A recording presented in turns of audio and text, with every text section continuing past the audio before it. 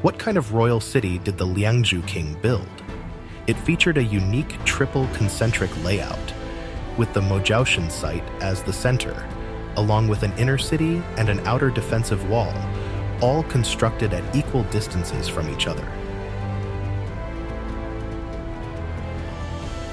Within an area of 2.9 million square meters, there were moats and city gates ranging from 5 to 80 meters wide, dividing the city area into a well-organized system for both protection and transportation.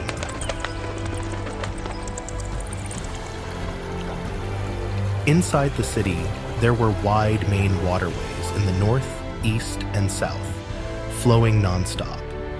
The kingdom's hustle and bustle shone amidst the shimmering water and beautiful mountains. This is definitely a well-developed kingdom, full of resources and with a big population.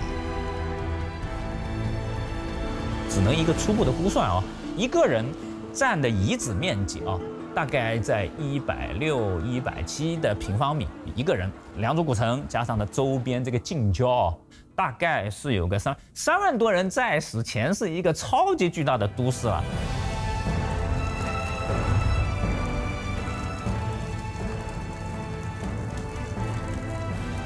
Therefore, what the Liangzhu king constructed was not just a palace over Mojiaoshan or a mere city. It was the capital of a kingdom.